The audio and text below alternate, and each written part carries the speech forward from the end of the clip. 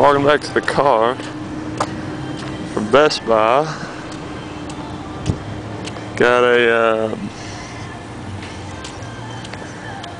one of these memory card things because I lost my cable for this camera, so I'm going to give this thing a try.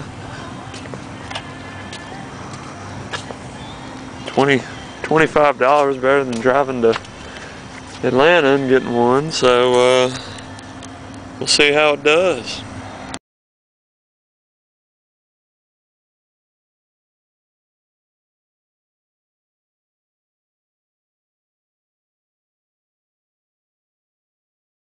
Alright, I got very little memory on this, so I'm going to do this quick. This is what came in the box, was the memory card reader.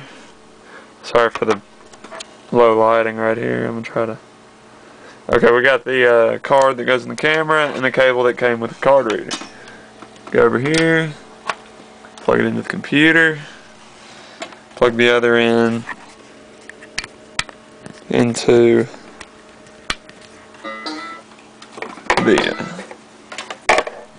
and it's gonna install the driver.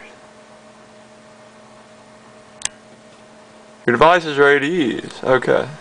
I have plugged the device into the card reader. The card into the card reader. And here are all the files. And all the pictures. And something went crazy. Okay, there it is. Alright. Where's my list? There it is. Things I liked about it, things I did not like about it.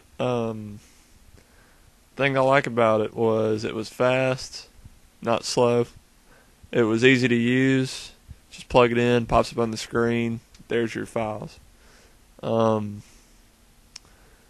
Compatibility, I've used this on Windows 7, Windows Vista, and Windows XP. I have not used this on Macintosh, Linux, or anything else.